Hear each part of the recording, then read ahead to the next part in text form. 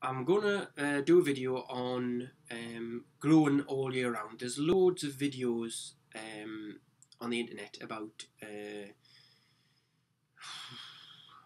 growing all year round, whether it's hydroponics or not, and a lot of but there's not really much data out there. I mean, I've often seen videos where people go into their greenhouse in winter with all the snow on the ground and going around eating peas and things like, look, this is growing in my greenhouse.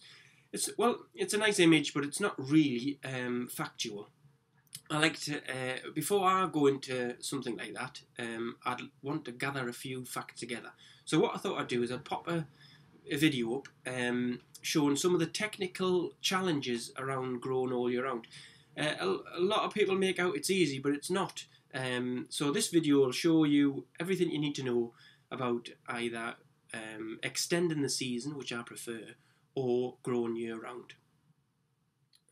This is Julio. He's my pepper plant I grew last year. As you can see, he's not really looking that healthy, is he?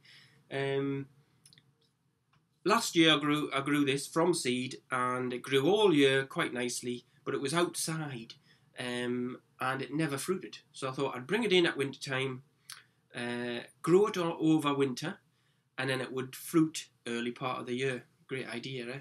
So what I did was I brought it in about October, November, just before the frosts. It was mid-October really, and I've kept it in here in the warm, so it's never been below 10 degrees, but it's not exactly hot. So certainly no frost in here, and I've had it under a UV light, give it a bit of extra light. Now in the time that I've had it in here, it's grown. You can see these new leaves here. See that new leaf? So it's now January it's end of January now. I think it's the 29th of January. So October, November, December, January. It's nearly 3 months. So that represents 3 months growth inside. So you can see it's not maybe as easy and as simple as people make out to actually get some sort of real growth. I'll pop him down.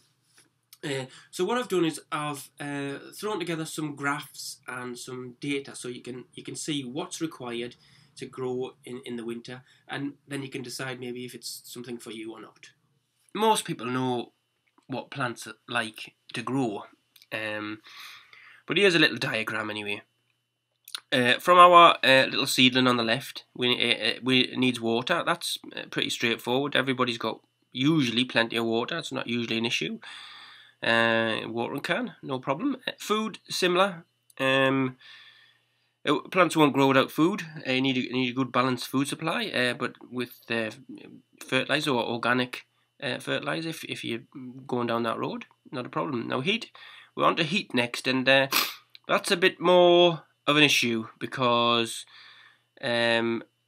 although people go around in their greenhouses and it can be 20 degrees in your greenhouse on a winter's day if it's sunny, you've got to take an average of the temperature throughout the 24-hour period, and it's pretty easy for a greenhouse to drop below zero on a clear night.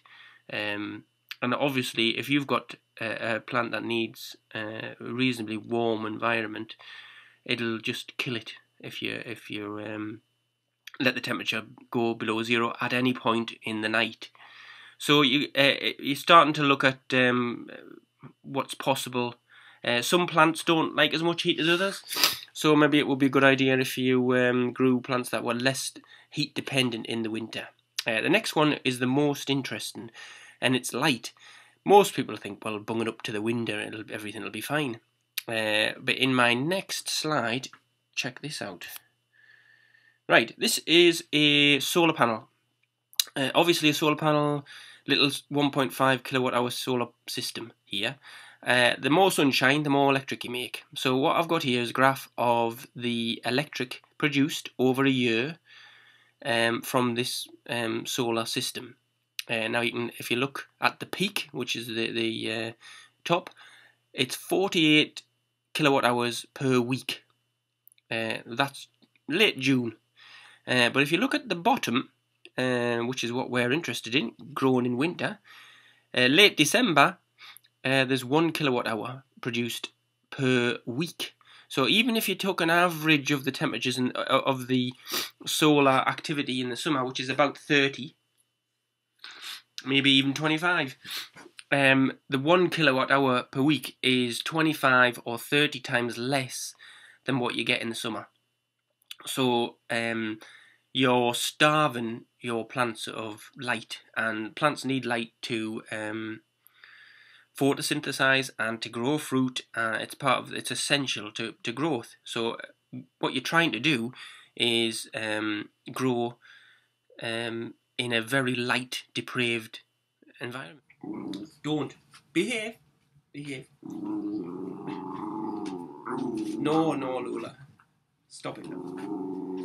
The dogs are going mad for a walk. Yeah, what about passive solar heating? Basically, you take a big old I've got a dog here wanting to walk. You take a big old tub of water, you stick it in your greenhouse, and then the sunshine warms it up during the day, and that heat is put out at night time and keeps your greenhouse nice and warm.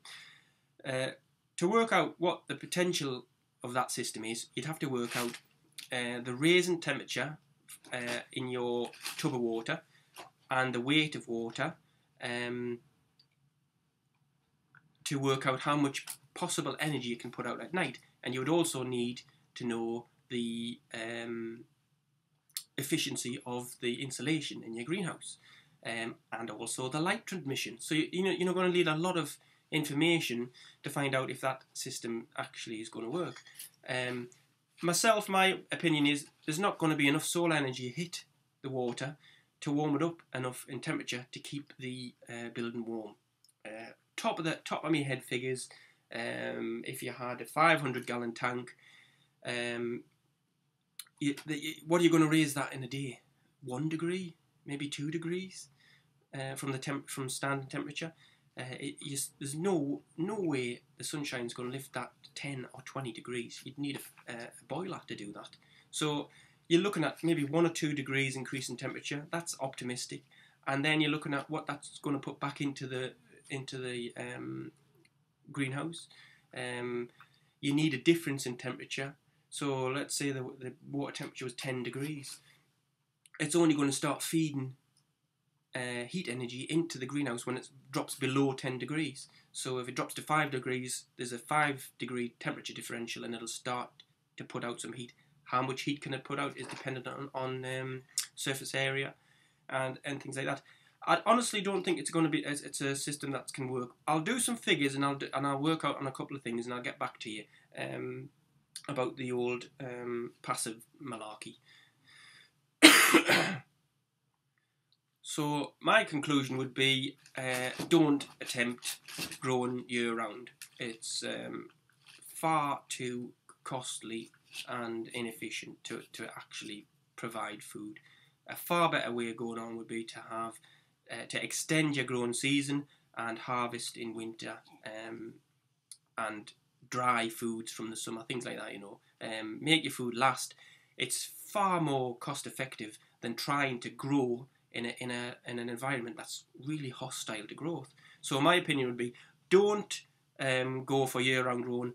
Go for use your greenhouse to extend the season, start things earlier, finish things later, increase the temperature in summer so you can grow more exotic plants. That's the most efficient use you can make of a greenhouse.